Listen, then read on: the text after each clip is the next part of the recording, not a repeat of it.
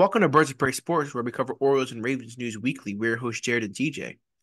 And in this video, we'll be covering the Orioles versus A series, the first time we're seeing Oakland this year. And you know, obviously Oakland has been kind of buns, last two seasons, yeah. I believe they lost over 100 games last year. I want to say they lost over 100 in 2022 as well. They kind of gutted their team. They had guys like Chapman, Matt Chapman, Matt Olson, and others. Marcus Semien, I think, was on the team at one point, and they had a good squad, and they really disbanded it. Because they don't like playing their guys. Kind of sounds familiar, unfortunately. So hopefully we have different path here. Obviously we were probably never going to play guys like Nelson Cruz and Manny Machado and Scope and all these guys. But hopefully we have a different path here, because Angelos isn't the owner anymore. But this is the last time we're facing the A's as Oakland in Baltimore. Because they are making their move to Los Angeles next year. Sorry, Las Vegas next year, which they're not really going to be in Vegas. They're actually going to be in Sacramento. So I don't know if you heard about that. Did you hear that they're moving to Sacramento next year? So their stadium could be built in Vegas, and they'll have no city designation next year. It's not going to be the Sacramento A's or the Las Vegas A's. It's just going to be the Athletics. That's it. Nothing, no city to it. Oh, So, wow. I didn't know that. absolute, yeah. So absolute, clown, owner, and just feel bad for the city of Oakland. I believe, you know, the Warriors moved in to San Francisco, if I'm not mistaken. Did they move into San Francisco with their new They did. stadium? Yeah, they did. Let's see, the Raiders moved to Vegas, and so Oakland Raiders are moving to Vegas now. So Oakland Raiders, Oakland A's are moving to Vegas now. So I don't think Oakland has a professional sports team. Maybe a hockey team, but I don't think so. So I I don't feel think bad for those fans in Oakland. I couldn't imagine if the Orioles and Ravens left. So but anyways, we're just gonna get right into it. Here. Can you see my screen? yes. All right. Well, apparently it says it's not loading. Here it is. Well, the series doesn't start off great as we lose the first game 3-2 in 10 innings. Let's see here. Langoliers gets the game started with a home run, 1-0 Oakland. Burns always has to have his first inning home run for some reason. But the Orioles start to get scoring here in the third inning. O'Hearn singles to center. Henderson scores to tie the game at 1. Mullins homers in the fourth to make it 2-1. Toro hits a double to right to score the game tying run at 2, and then Rooker doubles to left to eventually give them the win. 3-2, as we couldn't do anything in the bottom of the 10th. Um, oh, let's see here. Our top hitters in the day.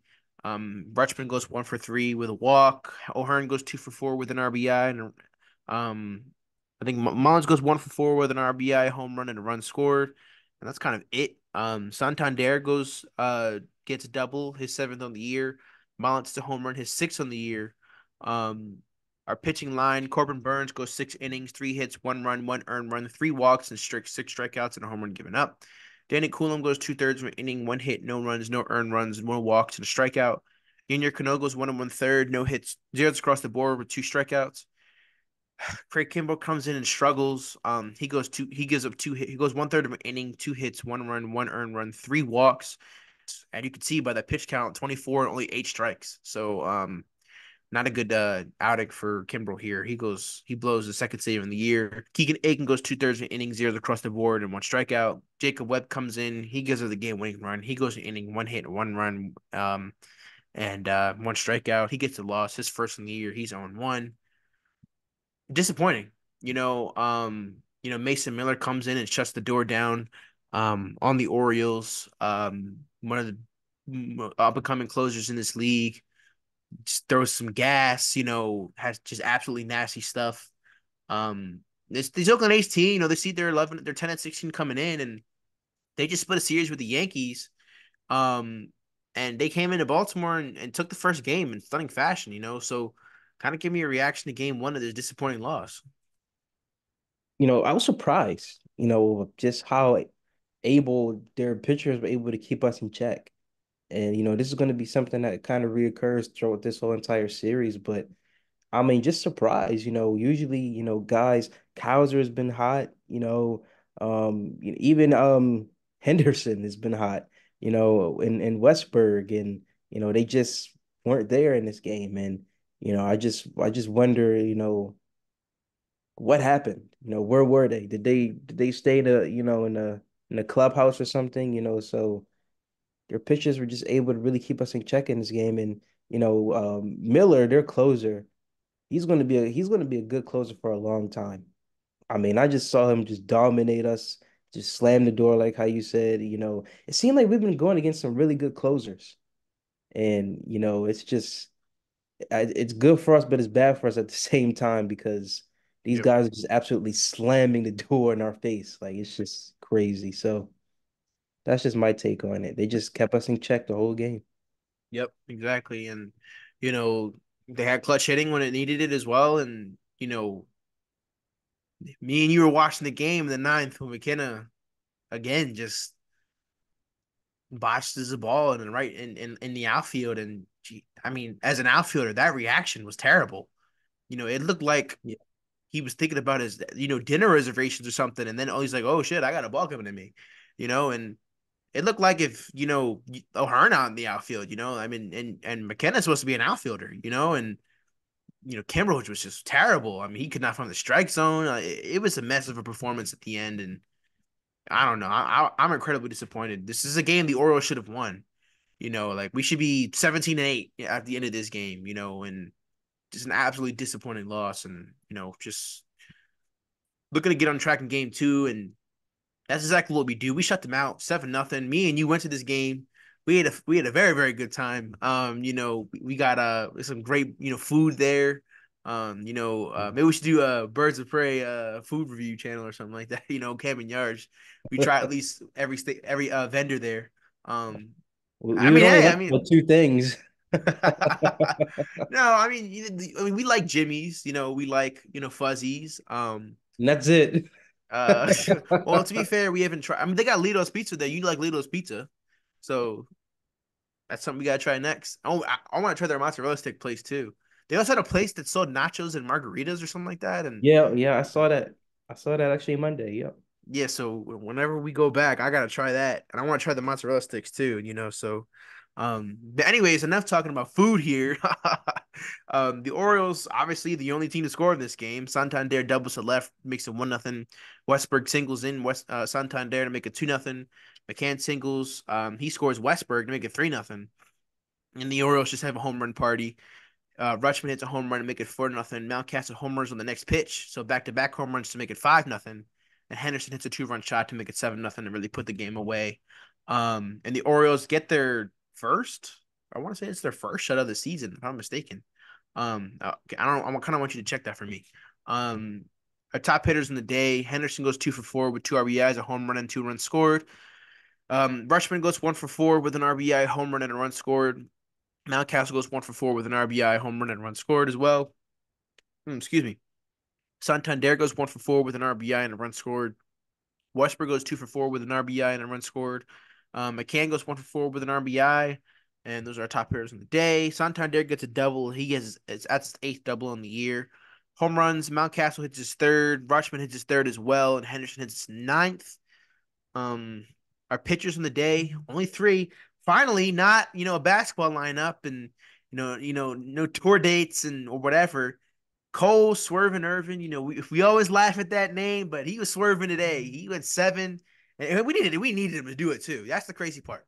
Is it seems like when we need a really good start from our guys, they seem to do it. Like the bullpen's gassed. We need a deep start from our starter. Cole Irvin did that.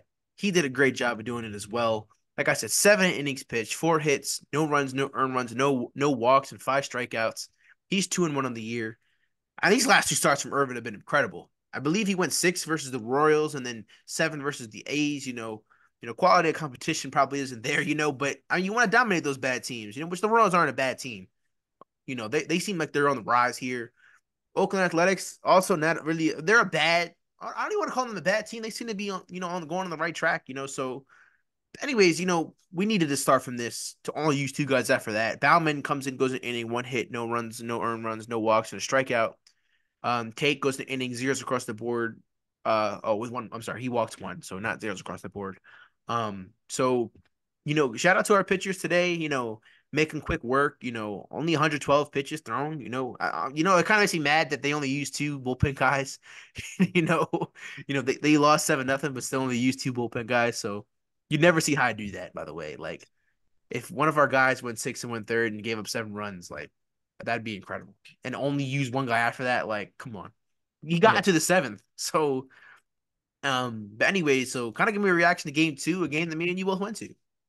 Yeah, and to answer your question earlier, this at this time would be our second shutout of the year. We shut out the Royals 5-0, a couple series back. So this is our second shutout of the Mm-hmm. year. Mm-hmm. But my thoughts about this game, I'm not gonna lie, obviously me and you both went to this game, we had a blast. One thing I will say, this felt like the fastest Orioles game ever that I've ever been to. Like everything just went right for us that this game just went by super quick. It seemed like it felt like 30 minutes into the game, it was already in the fifth inning or something. Yeah. You Yeah, I know, remember that. Yeah. Like because I think they were both no hitting each other at like the yeah, first four innings or whatever. And it was like going like, it was just going by fast. I mean, and you know, once the bats just started going for us, it was history. And I will say our clutch guys came up today. yeah. Mountcastle, Henderson, I think did Rushman hit a home run? Yeah, yeah. Yep. I know all three of those guys all got a home run, and to see it back to back like that, it was amazing. And this is like the complete opposite of what happened in, the first game. They just came into Camden Yards, they shut us out. Their pitchers did amazing, Well, then and shut us we out. just beat up on them. We beat up on them. We didn't necessarily pounce on them, early on, but we got it going. We really did. We got it going, and hey, a win is a win, and that's all that matters. So Yep. it was a No. great game, a well executed game, a flawless game, and a fun one to be at. Yep, love shutouts. I don't know. I love shutouts. When it comes to either, especially when it comes to baseball. And your guys shutting the other team down for 9 innings. Like I love that. So great. I'll give my MVP of the game, which we don't ever do. But if I had to give one, I'll give it to Urban. Shout out to him. He's had some. Honestly he's fighting for a spot in the rotation. With Bradish and Means coming back up. So shout out to him. So hopefully he continue to be a beast versus his former team. So shout out to Irvin in this game. Yeah, shout out to him. So, anyways, we're going for the series win, and unfortunately, we do not do that. We lose the last game, game three, 7-6. Probably one of the most frustrating games of the year, in my opinion. And I'll get to that in a second. Um, what is it? The A's start off the scoring early with a home run. Brown hits a home run to make it 1-0 A's. But then the Orioles get it right back. Mullins grounds it to a fielder's choice, but Santander scores, makes it ties it at 1. Kowser doubles, makes it 2-1 Orioles. But then they take the lead right back. Blade doubles, tie the game at 2. Brooker singles and scores 2 to make it 4-2. Then the Orioles come striking again. The Orioles come in and take the lead again. Rutschman hits a home run and make it 4-3. Mountcastle hits a 2-run shot to give us a lead 5-4. Arias gets his first home run since I want to say like they said like July 9th of 2022. To make it 6-4. But here come the A's. Tyler Nevin. Tyler Nevin. He used to play for the Orioles. He hits a solo shot in the seventh to make it 5-6. And then McCann hits a 2-run shot, and not James McCann, obviously, and he's not related to McCann either. At least I don't think so. McCann hits a 2-run shot in the ninth to ultimately give the A's the win 7-6. And another blown save from Kimbrel, which we'll get to in a minute. Our top hitters in the day. Rutschman goes 1 for 5 with an RBI and a home run and a run scored. Or Herden goes 1 for 3 with a run scored. McKenna goes 1 for 1. He's batting 1,000. So you know something right, I guess. What's even stupid about that? His hit Well, wasn't even really a hit. Like it was like a swinging bunt that was thrown over the first baseman's head. So I don't know how the hell that was a hit. But anyways, Mountcastle has a great day. He goes 3 for 4 with 2 RBIs and a run scored. Mullins doesn't get a hit, but he scores once and he gets an RBI. Kowser goes 1 for 4 with an RBI as well. Arias goes 1 for 4 with an RBI, a home run, and a run scored. Doubles in the day. Kowser gets a double, his seventh on the year. Mountcastle hits a home run, his fourth. Arias hits a home run, his first, and Rutschman hits a home run, his fourth as well. Um, Pitching. This is what we don't like to see. One, two, three, four, five, six, seven guys used in a loss. Um, let's see here. Albert Suarez makes his third start as an Oriole. Not as great as the other two. He only goes 4 innings, 7 hits, 4 runs, 4 earned runs, 1 walk, 6 strikeouts, and a home run given up. Oh, sorry. So late here. Keegan Aiken goes. He continues to impress. To be honest, he goes 2 innings, zeros across the board with 2 strikeouts.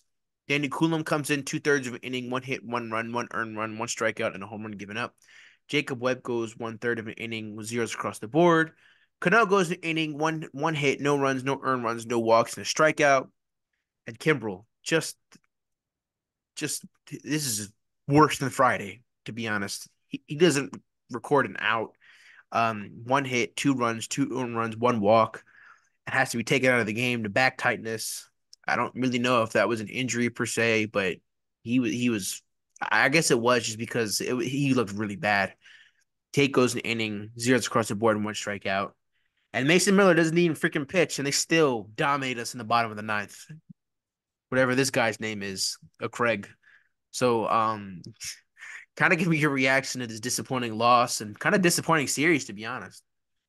We really let this one, fall out of our hands. It felt like a typical, Baltimore sports team loss where, we have the game, we have the momentum at some points, and we just let them come back. And you know, again, our main guys, Henderson, Rutschman, and I'll say even Mullins and Cowser, not having their best games. Obviously Cowser, I mean, he did something. He was 1 for 4, and Get an Rutschman RBI. survived. So, he did something, but we could have got a little bit of more out of some other guys, and that definitely would have kind of changed the tide, and we just I didn't don't do know. it. I don't feel like this is really the offense's fault. I mean, they get But 6 runs, but Kimbrel comes in, doesn't throw strikes, and gives up the game-winning home run. Like you score 6 runs in a baseball game, I mean, the bullpen's job is to come in and shut the door down, and they gave up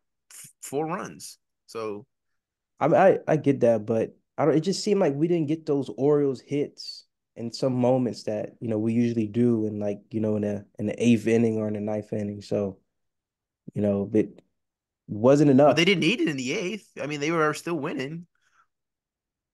They It needed it in the wasn't enough. ninth, but I mean, we get the air sucked Yeah, out of we us with needed the it, but it freaking. wasn't enough. So Well, Kimbrel needs to be better. Well, Kimbrel's hurt, so I don't know when Kimbrel's gonna be back per se. But I mean, he's looked. I'm gonna be frank with you. His last 4 outings, two versus the Angels, two versus the A's, he looked atrocious, especially the A series. And he got out of it in the Angel series. He got built out, but in this series, he couldn't find the strike zone. He didn't even record an out in this game. Like it was ugly, and now we're dealing with possibly no closers at the moment, heading into the Yankee series, and me and you are going on Monday. Well, we already win, I guess, But, so yeah, like just can't lose series like this, because you were winning in every single game and going into the ninth, and you only win one game of the series, So shout out to the bullpen, I guess, for messing that up. Kimbrel especially, and I guess it's kind of a testament of using a 36-year-old closer and kind of like how we used Bautista last year, So I don't know. I guess you'll have series like this every once in a while. So you know, is that all you guys say with this Orioles versus A series here? I'm just this upcoming Yankee series that is ongoing now currently, but it's very important. So I'm hoping that we can finish off strong in a Yankee series and really get it going afterwards. Not have sloppy and just losses like this, just annoying losses like this. Right. Exactly. And it's good. It's better. It's the best time to get it together. And It's gonna be hot, so hopefully the ball flies out of the yard for us. And you know, I don't know, like we just can't lose series like this. To be honest, we just can't. I think it said that it was their first. It was the A's first win over an AL East opponent. A series wins. It's like 2021 or something like that. Something So ridiculous. Yeah, I remember that. Yeah. yeah, so slightly embarrassing that that was against us. It's one thing if it was in Oakland, but it's the one. What's another thing when it's here? So anyways, that'll be a recap of the Orioles versus A series. Disappointing, like I said. But hopefully bounce back versus the Yankees. Don't forget to like, subscribe, and share. Share on TikTok, Instagram. Make sure to check out our Instagram. I'm making some, game day posts. It's kind of slack, and I need to do it. I need to be consistent with it. But I'll get into the groove eventually. Also final game posts. Check out our TikTok. We got some content coming there. From when we go to games. Check out our second channel, Casual Cinema. There's a lot of good movies coming out. It's about to be summertime, so all the summer blockbusters are coming out. So me and TJ will go see those. And we're birds first, we're out. Bro.